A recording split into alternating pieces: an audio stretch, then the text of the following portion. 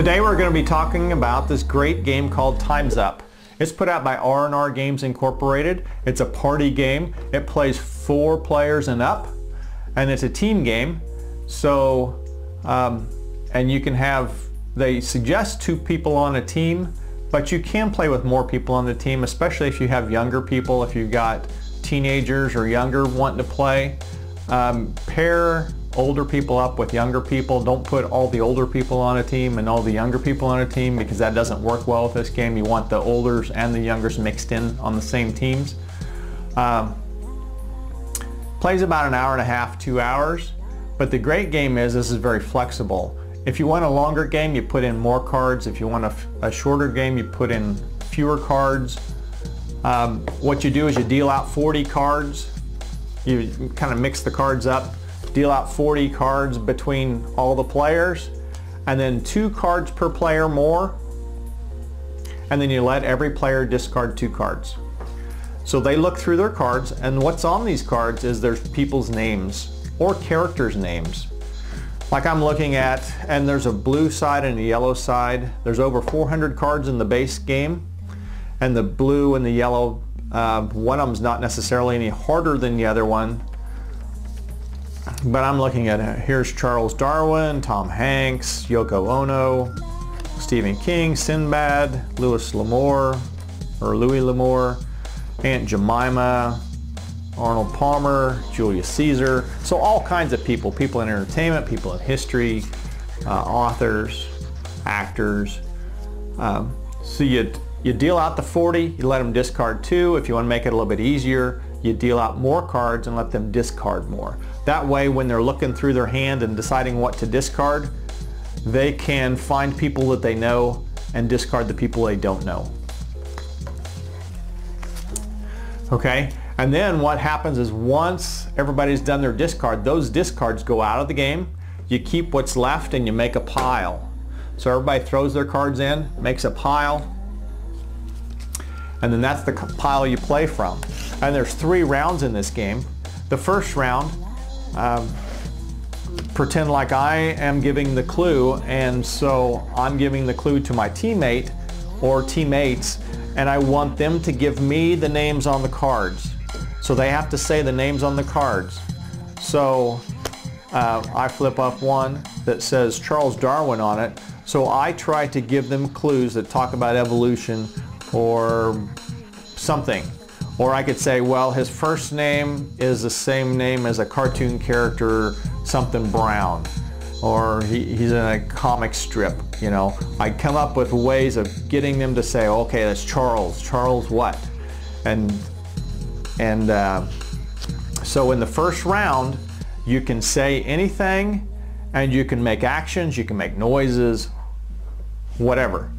The only limitations are, don't say, it starts with the 3rd letter of the alphabet, it rhymes with this, that kind of stuff. You cannot pass in the first round. So you're stuck giving this away, giving clues on this card until you get it. And somebody, as soon as you flip the timer, you get to start. So if somebody says Charles Darwin, you go to the next one, and I'm working on Tom Hanks, and so I try to maybe give them clues. He was in this movie, he was in some other movie. And then oh, they got that one, so let's go to the next one. Okay, this guy was, this lady was, you know, John Lennon's wife or girlfriend.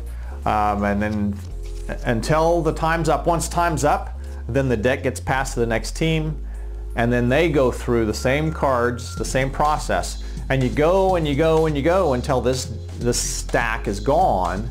And then once the stack's gone, everybody, you get a score sheet, and you total up how many cards each team has. You then write that down, and then what happens is on the second round you use the same exact cards, the same names you picked before, so you're going through the same names over again. But in the second round you can pass this time. So if you flip one up and you're like, wow, that's too hard, or I don't know who it is, then you can go to the next one, you can go to the next one and try to get one that you can give clues on that you think you can get. The great thing is you look at this book, and this book is falling apart. We've played this game a ton. it's got every name that's in these cards in here. So you can look it up and it gives you a little synopsis on that person or that character. So the second round you can pass, but the limitation is you can only do one word.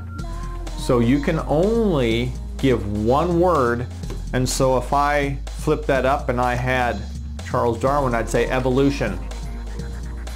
And if they couldn't get it from that, I can't give them a different word. I can't say something different. Or I'd say Lenin. Hopefully they'd think of John Lennon instead of Lenin the Russian. Or I'd come up with some name for a movie that has one word in it for Tom Hanks or something, or Stephen King.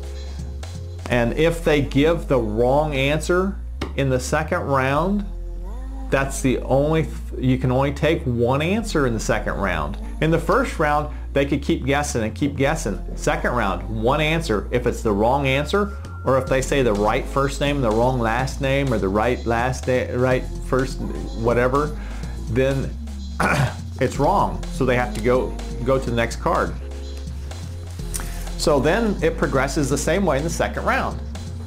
And then once the deck's gone, you go to the third round. Now the third round, you can still pass, and you still can only take one answer. So especially in bigger team games, like if you're playing 4 people on a team or something, you have to be very careful because you can only take one answer for the team.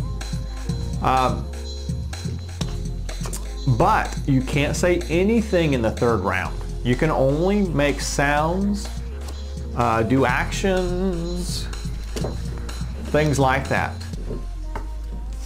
So you go through the third round, and you might think the third round is impossible, but the first 2 rounds prepare you for the third round because you've heard these names at least twice, and you've seen them come around, and you've given clues on them. So you're gonna kind of remember. Maybe you see Stephen King in here, and you can't. You're limited on. You can't say anything in the third round, but you might put try to come up with a crown on your head for a king or something like that to try to get people to think, oh, okay, he's talking about Stephen King. And then once you've gone through the third round, then you score up the total for all 3 rounds of cards that your team has got, and then you see who's the winner by who had the most cards throughout the whole game. So once again, it's a great party game. It's got all kinds of people in it, and it's very fun. So hope you get this game and enjoy it.